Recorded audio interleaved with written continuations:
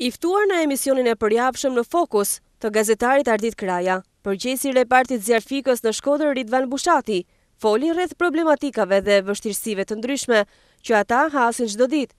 Bushati theksoi se rrugicat e ngushta apo parkimet Dyshe janë problemet e tyre kryesore për të mbërritur në vendngjarje. Parkinget Dyshe dhe fluksi i rënduar në verës. Gjatë verës është të mërshme të dilsh nga qyteti, sidomos pjesën jugore të qytetit, të ura Bashadhekut, por njerëzit nuk të hapin rrugën, dallohen kur mjeti është me targat huja, në momentin që një gjën sirenën e Zjarrfikës hap krahin. Kurse mjetet me targat shqiptare duhet me ba luft me të hap rrugën. Është shumë e vështirë qarkullimi, rrugicat, sidomos gjatë natën janë pa parashikueshme dhe kemi pas një rast të ishte sera luleve. Aty është një rrugicë e vogël dhe është bërë një plat shumë i madh mrapa. Njerëzit kishin parku makina rreth 400 metra dash me shtrej tuba, për shtreja tubave të hanë në kohë. Zjarri po përfitove një sekund i fitum. Jo mua të shtresh 400 metra tuba për me shku të zjarri është të merë. Njerëzit nuk marrin vesh. Duhet të ketë tabela që nuk lejohet parkingu.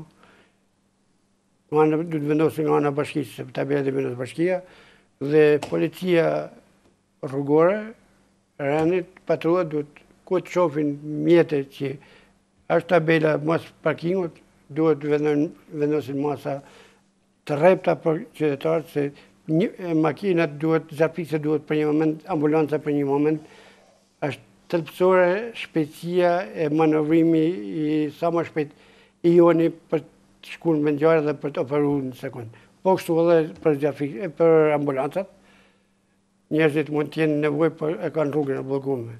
Sa gjatë shoferët në 3 natë, që rasti jonë aty, hajde gjejmë se ku është mjeti me të hap rrugën.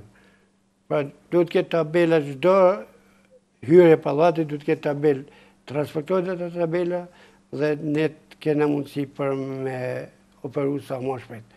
Përgjegjësi i repartit Zjarrfikës në Shkoder Ridvan Bushati shprehet se njerëzit duhet të jenë vetë të ndërgjegjshëm, pasi në një situatë të tillë alarmante dhe emergjente, siç mund të jetë zjarri, mund të na ndodhë të gjithëve.